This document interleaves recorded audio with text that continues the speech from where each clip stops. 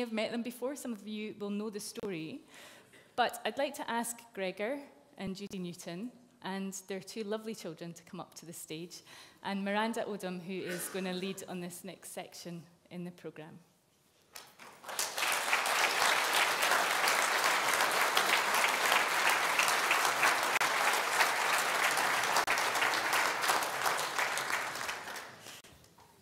Lovely. Do you need a microphone, Miranda? Has somebody got a microphone for Miranda? Oh, lovely, it's behind you. There we go. Do you want to change her? Do you want me to do that? Have you got enough hands? That one, I think. Okay. Yeah, lovely. So I am delighted and excited to introduce the Newton Award, which is brand new to Scas. And this is the very first year that we have done this. And it's all down to this exceptional family who have been working with us for the last 18 months probably, since a life event that changed their lives. So I would, well, first of all, the award is all about celebrating success and celebrating people getting involved and acting to improve survival in out-of-hospital cardiac arrest. So I'd like to hand over to Gregor to tell you a little bit more about why this is so important to them as a family. Good morning, ladies and gentlemen.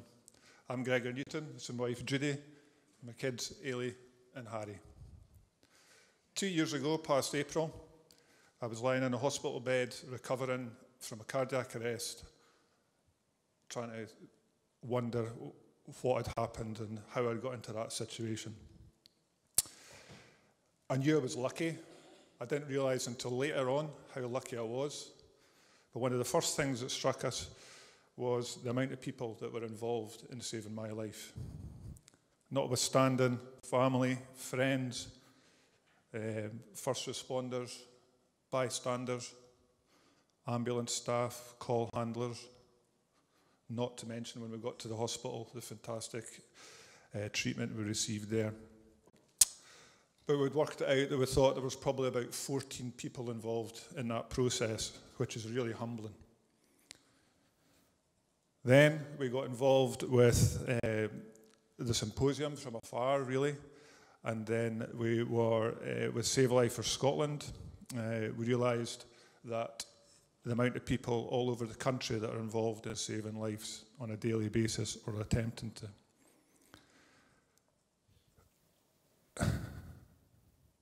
It really is, you know, it makes a difference and we appreciate everything that you do. The people in Edinburgh, Glasgow and Aberdeen, each and every one of you that's here are making a difference.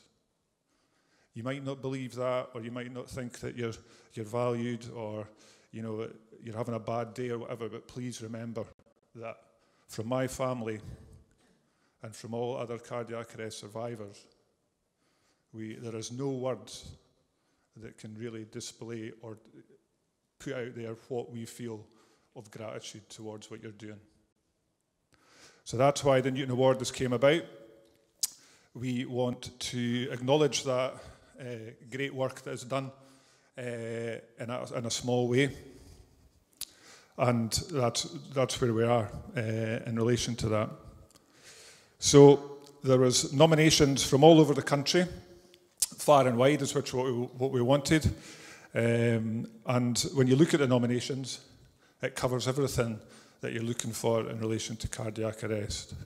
There's bystander CPR nominations. There was nominations for the fire brigades who are involved. There's first responder groups who are serving communities on a daily basis, training and educating the local in those areas. There was call handlers who were given appropriate expert advice and instruction to people who were scared and it resulted in positive outcomes. And then on a national level, there's a strategic nominations, which is needed to guide and pass down information that is learned from all over the world. It was a difficult decision. I know that's easy for me to say. And, you know, you're looking at these nominations thinking, you know, everybody on their merit needs or could do with a mention. That isn't me just being nice, that is fact. They were excellent. But we've narrowed it down to 3 nominations for the award. We've got 2 joint runners-up, which I'm going to announce just now, and then the winner after that. So if the people nominated, or that we're going to announce just now for joint second, will come up. I'm not going to go too much into what they were involved in, but just I think it says a lot for themselves. But the first couple that would look to come up is Anza McGibbon and Michelle Kai, bystander CPR for a prolonged period of time with a positive outcome, and the Trussock Search and Rescue Team, who are truly awesome in what they provide in their local area. I think there was one part saying that there was 50 defibs have been placed, 5 have been used, and 2 lives have been saved. It's really awesome. And Sean Barrington and Brian Devlin are going to come up and receive the awards from our family for that. So thank you. If you could come up now.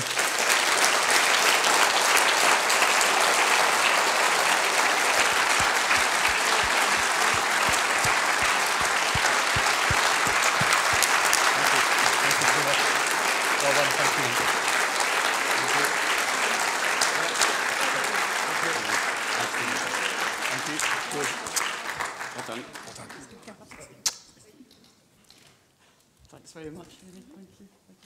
Thank you. Oh, well done.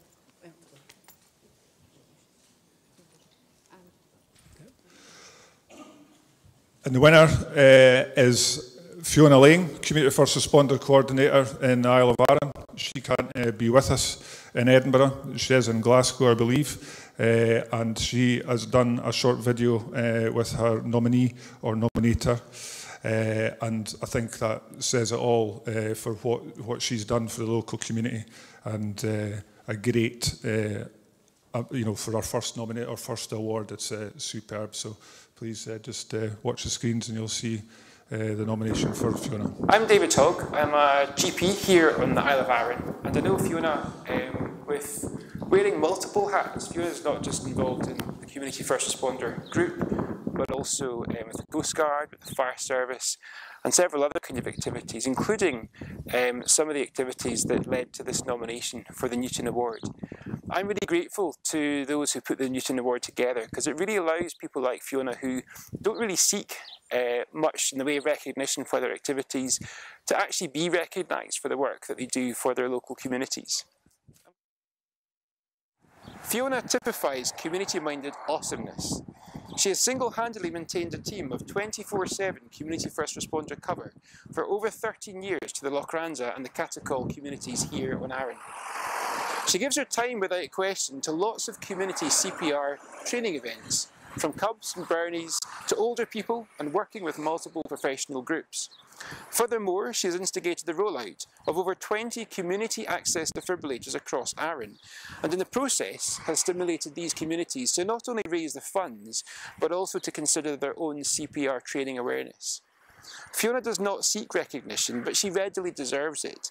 She typifies the sort of out-of-hospital cardiac arrest championing that's required to reach the more rural parts of Scotland, and all with a sense of fun, cheer, and selfless dedication. It gives me great pleasure that Fiona has been successful in this nomination process. I know there were other nominations of extremely high quality in this award, and it's fantastic that the Newton Award has been set up to recognise this. I'd like to thank David very much for considering nominating me for this award, and to the Newtons for instigating the award. There's a lot of time and effort goes in with a lot of people in rural areas to cardiac arrest care, and it's nice when you get considered for recognition like this, so thanks again.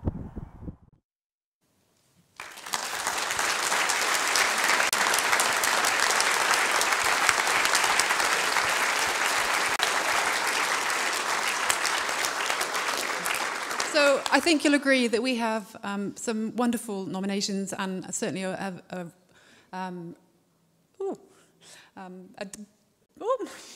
the word I'm looking for? A deserving winner. That's what I'm trying to say. I think this is the first time that this award has been held, and we hope next year that there'll be many more nominations, and we'll hear more about the wonderful work that's going on behind the doors, behind, in the rural areas of Scotland, the people that don't get recognised, and the core, the people that really matter, and that we wouldn't be surviving without them. So please, just once again, big round of applause to all of the nominations, and thank you.